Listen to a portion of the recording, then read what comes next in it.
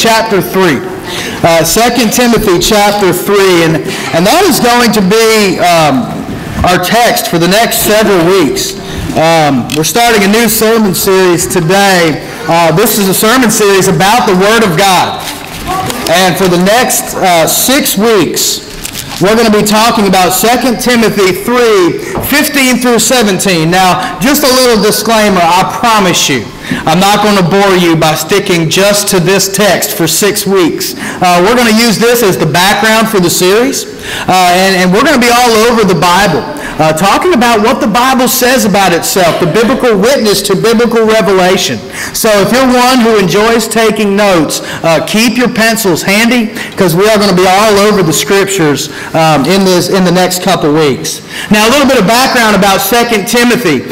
This is Paul's second letter to Timothy. And when we read the book of Acts and we read the historical account of Paul's missionary journeys, Timothy was his closest understudy. Timothy was his student. Timothy was the one who Paul really poured himself into as a minister. And was really expecting Timothy to carry on the gospel after Paul would leave, after Paul would die. And in fact, 2 Timothy is the last of the Pauline epistles that we have in the canon of Scripture. It's the last letter that Paul wrote. And we see language towards the end of 2 Timothy that let us know that Paul knew he was dying. He knew he didn't have much time left. We find that great passage in chapter 4 where Paul says, I have finished the fight. I finished the good race. I fought the good fight. And there is now in store for me a crown of righteousness that God promises to those who love him. Paul knew that his life was coming to an end. And he wrote this letter to his beloved Timothy, his understudy. And throughout the book, it's very personal. In chapter 3, what we see is Paul saying, Timothy, you know what? Men are going to be men. They're going to reject the gospel. They're going to pervert the Scriptures. They're going to do things that they want to do. And then he offers some advice. And this is some timeless advice. And this is where we're going to kind of spend most of our time in the next couple weeks. Chapter 3, starting in verse 15, he talks to Timothy and he says, from childhood you have known the Scriptures, which are able to make you wise for salvation through faith, which is in Christ Jesus. All Scripture is given by inspiration of God and is profitable for doctrine, for reproof, for correction, for instruction in righteousness, that the man of God may be complete, thoroughly equipped for every good work. See, Paul gives this passage to Timothy. He writes this letter to encourage him to be a good minister of the gospel. He says, men are going to reject you, but you stick to the Word. You've known it since your childhood. The Scriptures that are able to make you wise for salvation. And he gives this passage. In chapter 4, the very next thing that Paul says, he says, I charge you, Timothy, therefore, before God and the Lord Jesus Christ, who will judge the living and the dead at his appearing and his kingdom, preach the word. Be ready in season and out of season. Convince, rebuke, exhort with all long-suffering and teaching. In other words, what Paul says, and this is something that is pounded into us as ministers of the gospel, even today, preach the word. Preach the word. Woe be it to any minister or any one of us who would go and preach something other than the message that comes out from the Word of God himself. That's what we're going to be talking about today. We're going to be talking about the Scriptures for the next several weeks. And we're talking about this bold statement that we have. In it we find the purpose of the Bible. That's what we're going to talk about today. Look what it says in verse 15. It says, the Holy Scriptures, which are able to make you wise for salvation through faith, which is in Christ Jesus. We're going to talk about that truth in depth today. But another thing we learn from this text, it reveals the author of the Bible. All Scripture is given under inspiration of God. We're going to talk about that a little bit more in depth next week. In this text, Paul reveals to us through inspiration of the Holy Spirit the function of the Bible, what the Bible does. It's profitable for doctrine, for the teachings of the church. They come from the God-breathed Scriptures. They don't come from man. It's the Word of God that provides the foundation for doctrine, for reproof, for correction, instruction in righteousness. And lastly, when we look at what Paul writes here in verse 17, It reveals the results of one who submits to biblical authority. That when you surrender your life to the fact that this is God's Word and you live out the truths contained in the pages of Scripture, you will be made complete, thoroughly equipped for every good work. That God equips us through His Word. So those are the things that we're going to be studying through this series. And it's my hope that we think through why we believe what we believe. I think all of us, especially as Baptists, hold a particularly high view of Scripture, that this is the Word of God. Yet unfortunately, I think so many of us, when confronted or when somebody has a question about something that may be a sticky issue of today, we simply say, well, God says it. I believe it. That settles it. And there's a lot of truth to that, and I would applaud you for your conviction in holding to God's truth. But my hope is that through this series and through the next 6 weeks, we think through why we believe this is the Word of God, why God says it, so we can articulate the gospel. We need to be better equipped to be able to share the Word of God, understanding why we believe what we believe and not simply being indoctrinated by some preacher somewhere. So that's my challenge for each and every one of us here today, is over the course of the next 6 weeks, let's think through why we believe what we believe about the Word of God. Let's pray together. Father, what a precious and great gift your Word is to us. Lord, I thank you for giving us these Scriptures today, for giving us your Word, for making it alive, or living an abiding Word, as Peter tells us. Lord, I pray, Holy Spirit, that you would be in our hearts. Holy Spirit, we thank you for divinely inspiring different men at different times throughout history to record your words. And Holy Spirit, we pray that you would be on our hearts today. Open our minds and our hearts that we might be able to understand the Scriptures that you've inspired. Above all, we thank you for Jesus Christ, God in the flesh revealed through these Scriptures. God, we thank you for Jesus, His work on the cross, His saving us. It's a debt that we can never repay. Lord, we love you. We thank you. It's in the name of Jesus we pray. Amen. Folks, for today, we're going to take a look at 2 Timothy 3:15. That's going to be the basis of our text today. We're going to talk about what is the purpose of the Scriptures. What is the purpose of the Scriptures? Chapter 3, starting in verse 15, says this: From childhood you have known the Holy Scriptures, which are able to make you wise for salvation through faith, which is in Christ Jesus. Folks, the first thing I want us to know about our Bibles today, first thing I want us to point out is simply this: your Bible is a collection of Holy Scriptures. Your Bible is a collection of Holy Scriptures. When you look at your Bible, you open up your Bible, they may have an introduction, there may be some notes, there may be some footnotes, you may have a concordance, you may have maps. There's all sorts of things in your Bible. But the meat of the Bible is indeed the Word of God, what Paul refers to here as Holy Scriptures. Holy Scriptures literally means sacred writings. Your Bible, when you open it up, it is the Word of God, and it contains 66 individual books, or sacred writings. Sacred because they're inspired by God Himself. They're not authored by humans. God chose certain men at certain times and used them to pen down for all eternity and preserve His Word. But the Scriptures that we have, our Bible is filled with sacred writings. If you were to turn in your Bibles to Hebrews, the very beginning, the author of Hebrews says this. This is chapter 1, verse 1. God, who at various times and various ways spoke in time past to the fathers by the prophets, has in these last days spoken to us by His Son. God has always been in the business of speaking, hasn't He? When we read the Bible all the way back to Genesis, we see God speaking. Genesis 1:1, God created the heavens and the earth, and the earth was void and formless, and the Holy Spirit hovered above the face of the deep. And in verse 3, what happened? Then God said, "Let there be light," and there was light. God spoke.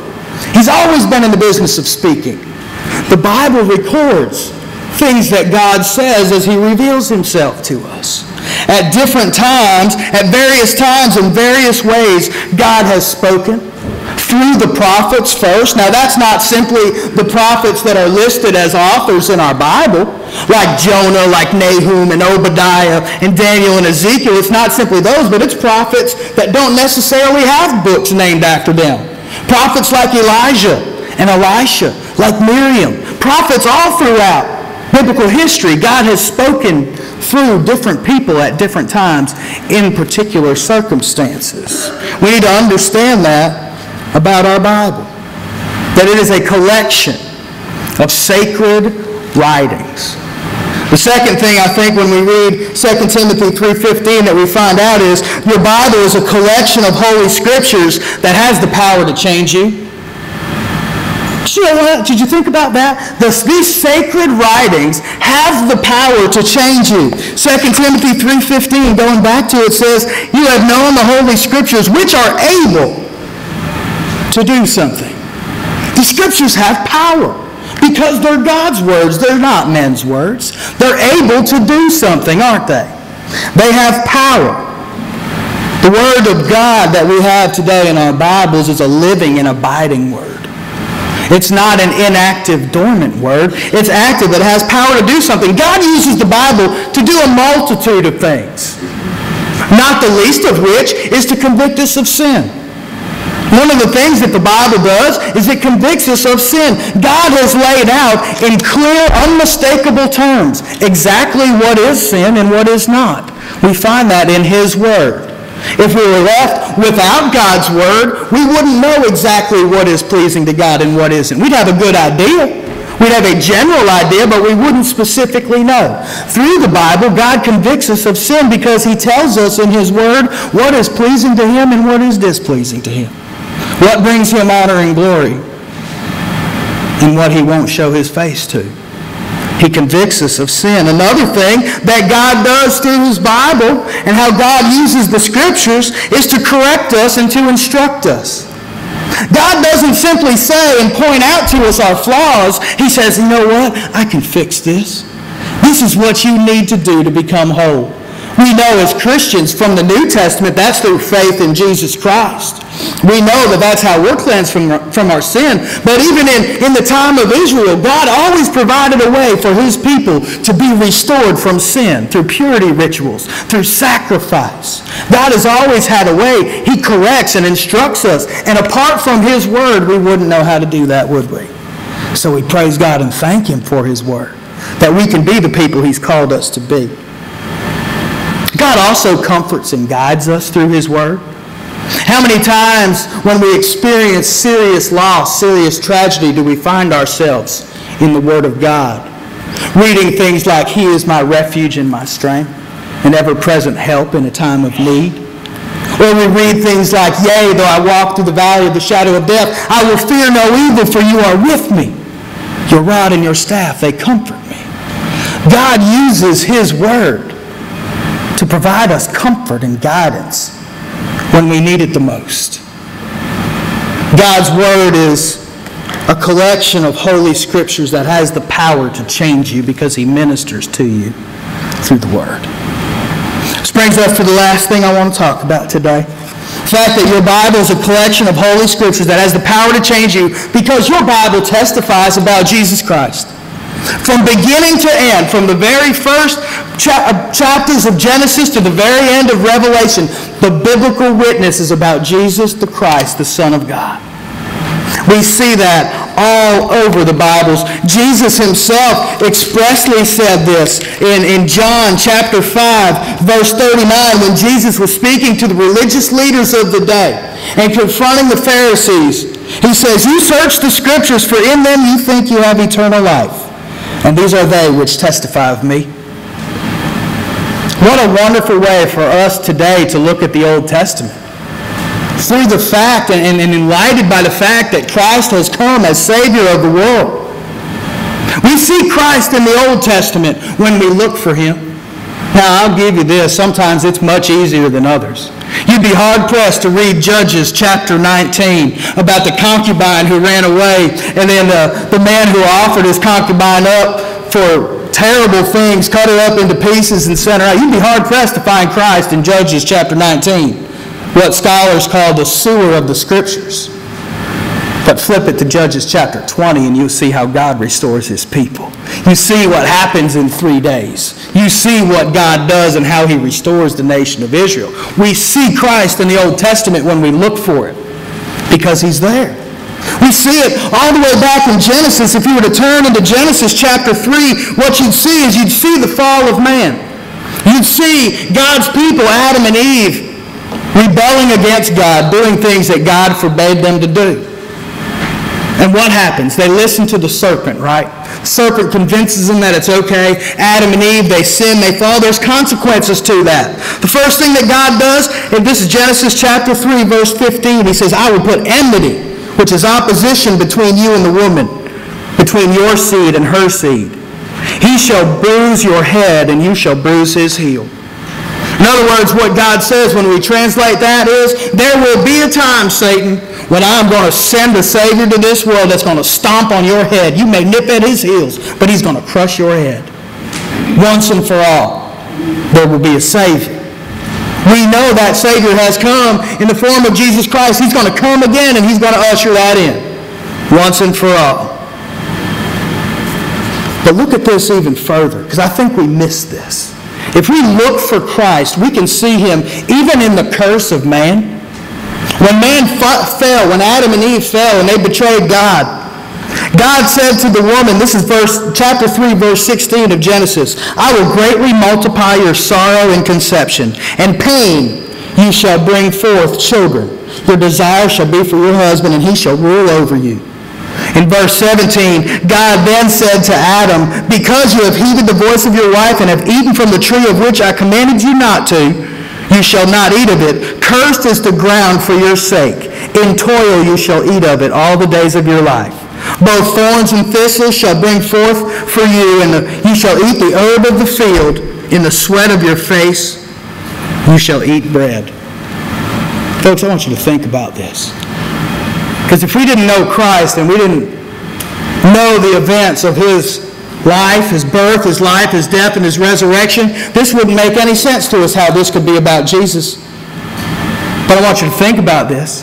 How did Jesus come into this world? Through childbirth. He came, God in the flesh came through childbirth, through this very curse on woman. When Christ died and He hung on that cross, what did He wear on His head? A crown of thorns.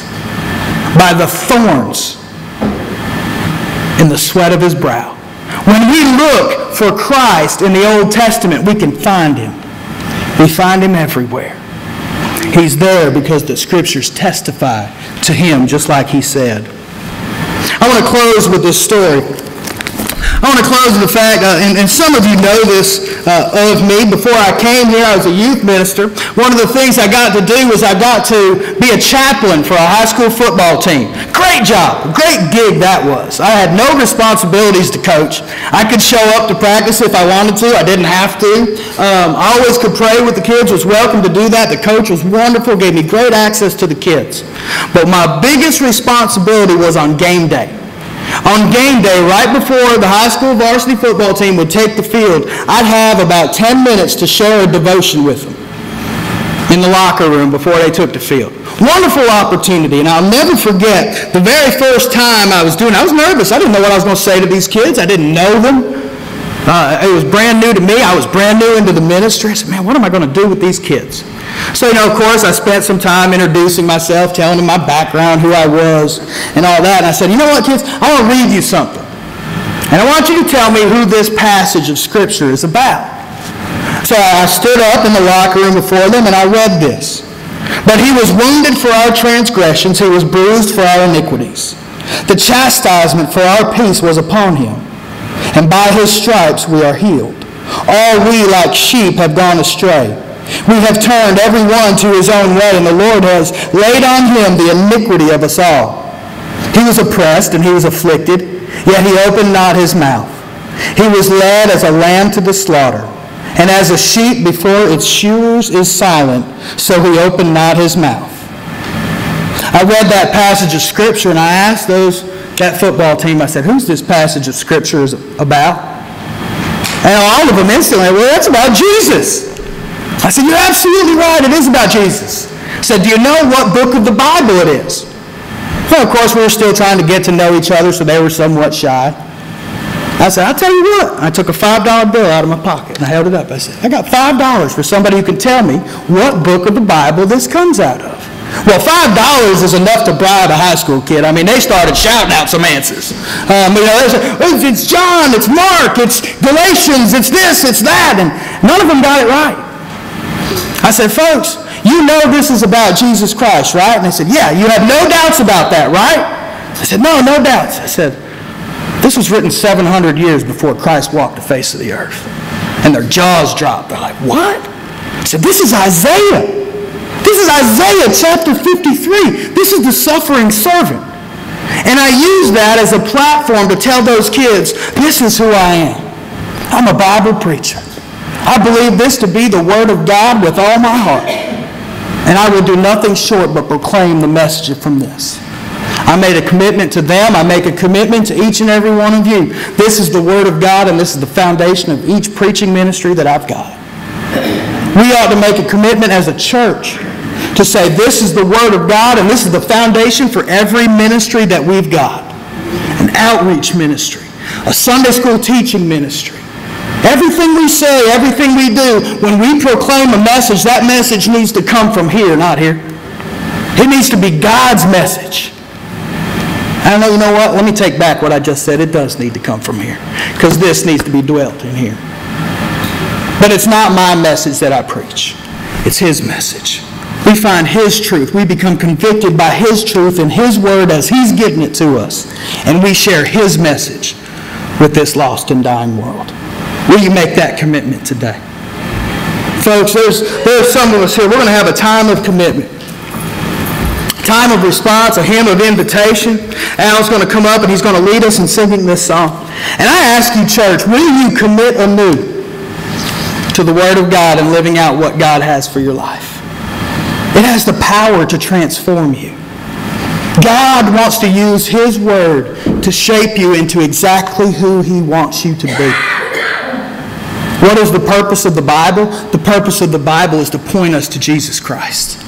To make us wise for salvation through faith, which is in Christ Jesus. That's what this is about. It's about pointing us to a right relationship with God through faith in His Son. The Old Testament prepared the way. The New Testament tells us exactly how to do it. Faith in the one true King, Jesus Christ.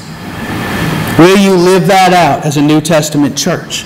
And church members, I ask you to commit to that today. Maybe you need to do that up here and you need to pray about that up at the altar. And if you do, that's fine. The altar's open. You can do that in your seats. Folks, if you've never accepted Jesus Christ as Lord of your life, let me tell you something. This Bible tells us exactly how to do that. It starts by recognizing that we need a Savior. It starts by recognizing the fact that we're not perfect, that we sin and we fall short of the glory of God. We're not the people that God wants us to be without Him in our life. And the only way we can get rid of sin is to confess faith in the Son of God, the incarnate Word, Jesus Christ. If God has put that on your heart today to surrender your life to Him, come forward. Let me pray with you about that. Tell you how you can become a Christian, how this Bible can transform your heart because it's the Word of God and it's how He speaks to us. Maybe you have to make a decision that has nothing to do with what I preached about today. But if you have a decision to make, if the Holy Spirit has put something on your heart, I would urge you to respond to it. Whatever it may be, wherever it may be. Will you respond to the Word of God? Let's pray together. Father, what a precious gift You've given us through Your Word. Lord, I pray as a church that we would understand and we would be committed to being a biblical people. That, God, we would open our hearts to hear Your message, to heed Your words, to be the people that You've called us to be. God, I pray through Your Holy Spirit that You would illumine our minds to be able to understand every word in this Bible. that we might have the conviction and courage and wisdom to be able to share your word with others. God, we trust that you do that because you're faithful to your word. You tell us through your prophets that your word will never return to you void, that it will accomplish that which you've sent out for it to do. God, we know that you've sent out your word to reach the lost. And God, I pray that you help us to use your word to reach the lost right here in Rocky Ford. To reach the lost that we come in contact with. That we might share you by knowing you better through your word. God, we love you. We thank you. It's in the name of Jesus we pray. Amen.